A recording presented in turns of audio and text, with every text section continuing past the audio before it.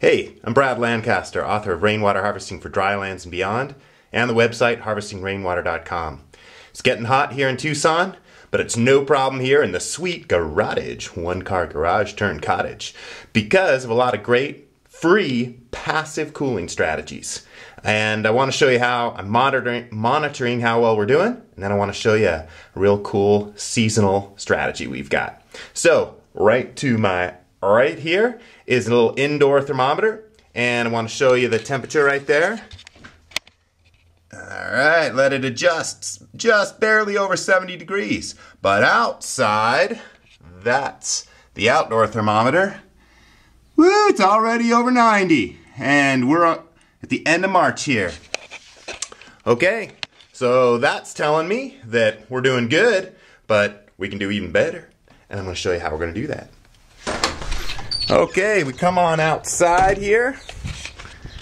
I want you to look at the south-facing side of the building. I want you to look up there and look at the shadow being cast by that roof overhang. Sweet! Not a bit of sun hitting the south-facing windows. So that sun is not heating us up in the upper story. But here down below, we are getting some sun. Now that things have warmed up for the season, we're going to shade that by extending this overhang. Nice. All right, so here we are. We're going to take it from the winter position and turn this awning into its summer position. In the winter position, it gives us more sun, but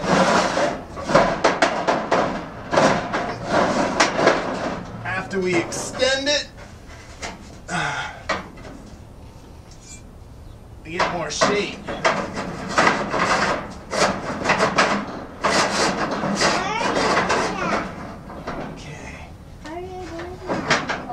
All right, now I'm nice and cool. Okay, you can see that we have just extended this section of the seasonally extendable or retractable overhang. So the next thing we'll do is we'll extend this part so the whole south-facing side of the building will be in shade for free, passive cooling all summer long and into our hot and warm fall. Hey Vaughn, down there in the shade, are you nice and cool in that free, cooling shade? Yeah! Right on! Okay, so now that we have extended the overhang for the hot months, the whole south-facing wall is in shadow, and even that strip there will be in shadow as we get closer to summer.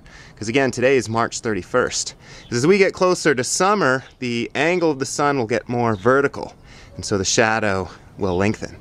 So let's go check out underneath this overhang.